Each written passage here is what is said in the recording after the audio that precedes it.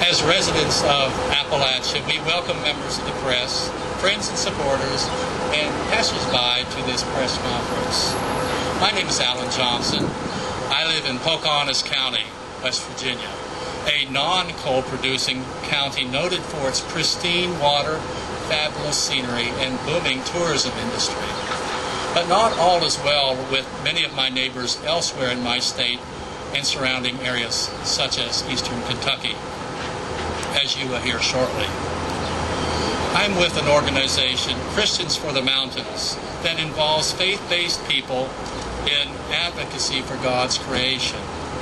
I will begin by paraphrasing a passage of Scripture from the Bible, a portion of Psalm 24, which will be our prayer. O Lord, the earth belongs to you. Indeed, everything that it contains, the world and those who live in it. For you have founded it upon the seas and established it on the streams. Lord, who will ascend to your mountain, and who will stand in your holy place? Those who have clean hands and pure hearts, those who do not lift up their souls to what is false, who do not act deceitfully under oath. It is they who will receive your blessing, O Lord, and vindication from you, the God who saves. Amen. 115 years ago, our nation was controlled by major corporations. The Gilded Age saw major discrepancies between the wealth of a few and the poverty of the working class. Government in many areas was bought.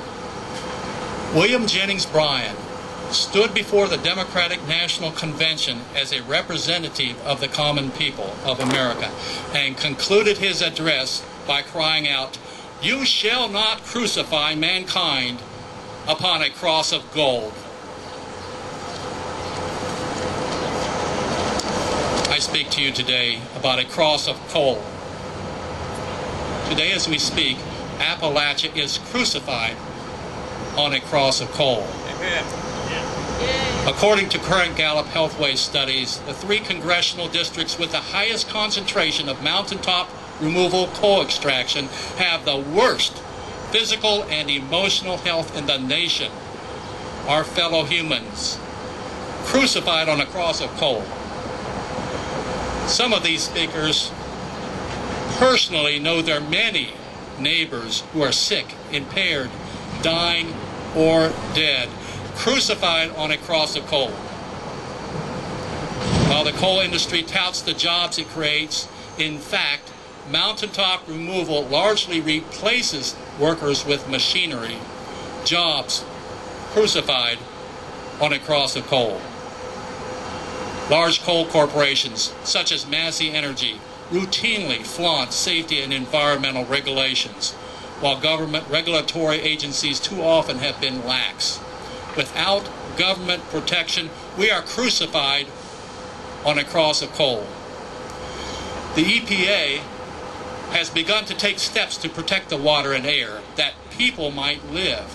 To that end, we thank them and urge them to do more, much more. Yet our congressional delegation, as the puppets of King Coal that they are, push back hard against the EPA.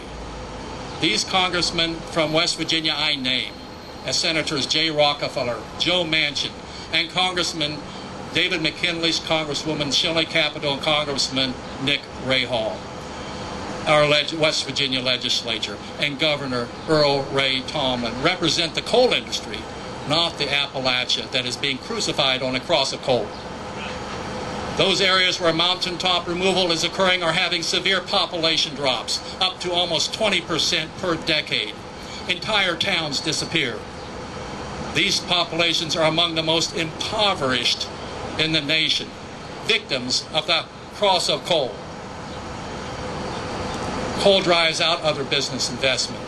After all, who wants to set up where there are constant explosions, dirty air and water, overloaded coal truck traffic, and short-sighted, compromised local and state government? The Central Appalachians are among the most biologically diverse temperate regions in the world, among the most beautiful, with a rich cultural heritage, gifted and endowed by God, and being crucified upon a cross of coal. We call upon the EPA to take a firm stance against coal-related pollution as their sacred pledged promise and trust to do true Appalachian homeland security. And right now our homelands are not secure, crucified upon a cross of coal. We call upon Congress to support the EPA in its mandate to protect the waters, air, and land of this great nation in covenant for generations to come.